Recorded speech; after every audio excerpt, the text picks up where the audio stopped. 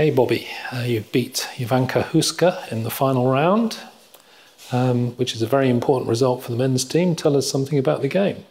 Yeah, so I'm really glad to get this win. It's been a long and frustrating tournament and my results haven't been great, but yeah, it's good to finish with a win, and it's really important for the team because yeah, I think we're basically going to win the match now. The game, she surprised me in the opening with this bishop d6. I hadn't checked it at all and I didn't really remember anything, so I just played something very harmless just to get a game, and it was completely equal for a long time, but she started getting low on time and started making some mistakes, and I won. Okay, let's look at the game. Okay, Bobby, we start early in the game, and I think your opponent surprised you with the next move. Yeah, so yeah, my opponent's been playing the Slav in this tournament, so I didn't even check 2e6, let alone some sideline. So yeah, so she played bishop d6. So the main move is bishop e7, and yeah, I hadn't checked this at all. So I knew the main line is like knight c3, and then there's some bishop g5 and play for e4, but I hadn't checked it at all, and obviously she had, so I didn't want to go into anything too theoretical, so I just made a normal move.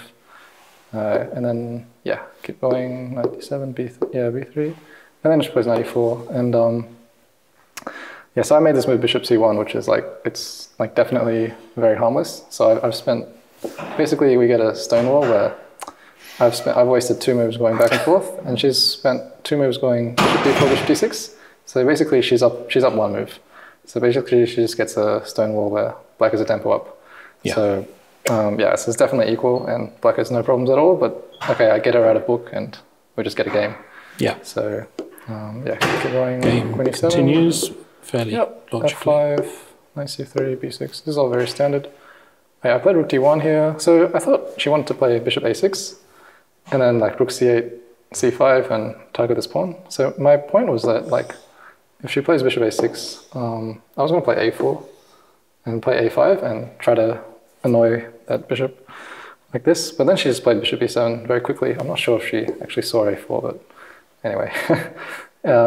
But yeah, now she doesn't get this like pressure on the c4 pawn. But yeah, it's very equal. So I thought when I played rook d1 that like one drawback would be that like she gets her knight to g4. Oops. Take it back. Yeah. And then like starts attacking f2. And then yeah, this can get pretty sharp. I don't really want to go back. And if I play knight e5, I was looking at like, yeah. Okay, I have no idea if this is any good, but something like this. And then, okay, she gives up the dark square bishop, but f2 is hanging. And if I go here, I was like looking at queen c7, and maybe I just lose this pawn. Yeah. So yeah, something like this would have been pretty sharp. She didn't go for it. She took on c3, which is like very solid. I was a bit surprised. I thought she got a good position from the opening, and given they needed to win some games, she might play something more sharp. But yeah, she just played very solidly, which is totally fine. It's like black is just very comfortable. It's just equal. Just keep going. A5. Moving on. Yeah, queen c2, just to stop a4. Yeah, and then like around here, like basically I knew that like it's completely equal, and I don't really have a plan. So I just started playing quickly. I thought if I can't win on the board, I'll just get her in time trouble. And I actually worked very well because she started spending like quite a bit of time on each move. Right. And you know, eventually you get down to like a few minutes and something will happen.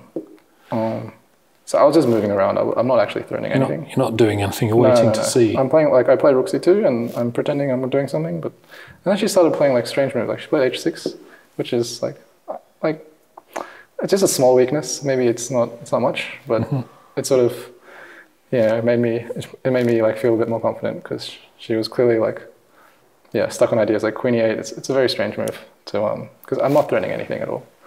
Yeah, I played queen a1. Queen a1, yeah. Yeah, I'm just like, you know, just now she has to think about c5 and the bishop taking g7, which is probably not a real threat. But she played bishop f8, which like. Yeah, so now she has, yeah, but basically she's imagining something. Yeah, she's just defending, and it's still completely equal. I went 91, so I'm going to d3. She went king h7, which is also very strange. Knight d3, and then she played g5, which is like, it's probably totally fine, but at least now I have something to a target. target. And I played f3, and like around here she had maybe like 15 minutes left, and the position's going to get very sharp, and we still have 16 moves to go.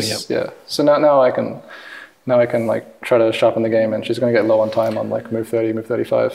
Yeah. And this is a concession, I guess. Is it takes. It doesn't. I think it makes sense though to play c5. To play c5, Yeah, and now, now I need like because my king is also quite weak when I've played f3. Okay, yeah.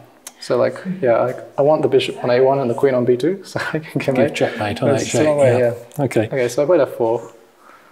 And, sorry, that one. So she took, which makes sense. Basically, if I took with a pawn, which is natural, I think she wanted to play knight c5. And there's a pin here. And I mean, this is like both sides have to be careful because my king is also quite weak. Yeah.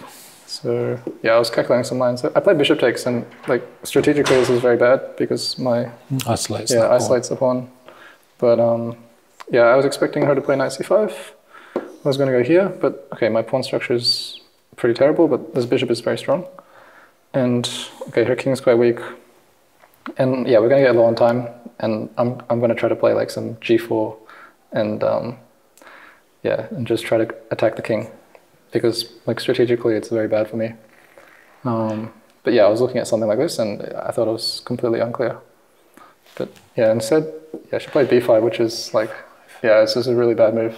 So you just got a pass pawn.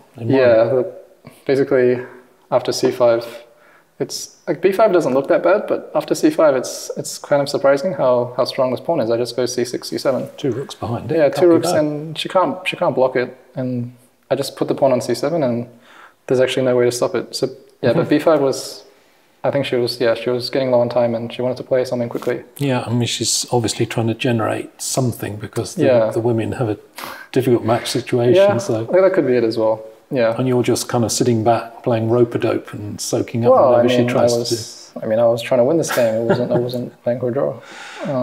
b4, and so sorry, just go back. Like the only thing that like you have to calculate is c6. Just so this doesn't work at all because she just takes back with a queen, and there's no tactics.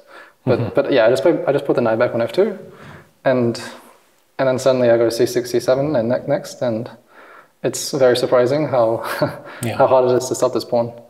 So like she goes here and tries to block. I just play c6. Yeah, you've got 3 guys all looking after her. And then I'm threatening c7. You can't play rook c7 because of bishop e6. I mean, I saw this, and okay, she doesn't lose any material, but it looked like sad. I didn't see a win here. Maybe there's no forced win. But it just looks like I thought I was probably just going to play e4 and like try to open up the king. Yeah. But yeah, maybe this is probably a better chance than what she did, because here there's no like immediate win. No. But she went for some tactic that just didn't work. So she played e5. And the point is that after I take, she wants bishop g7. Now if I play c6, she takes on e5 with a knight. And then the knight's pretty strong there. But then I had like maybe 20 minutes, and I just spent them all just calculating this, and this just wins tactically. So queen takes, I take g7. Otherwise, I'm attacking 2 pieces, so she has to take. And then e4 probably also wins, and I just push the 2 pawns. But this just like you just calculate a few lines here. e7, and everything's hanging, but more of her pieces are hanging. Yeah. So queen e3 is the only chance, and then takes, and then she told me afterwards she just missed rook e1. Yeah, rook e1. Like I can play queen b1 as well, but then after bishop d3 it's a little bit unclear. Okay, rook e1. Yeah, but rook e1 is just sort of ends the game. So everything's hanging, but I'm a rook up. Sure, yeah. So I think it's the only move, and then queen d1.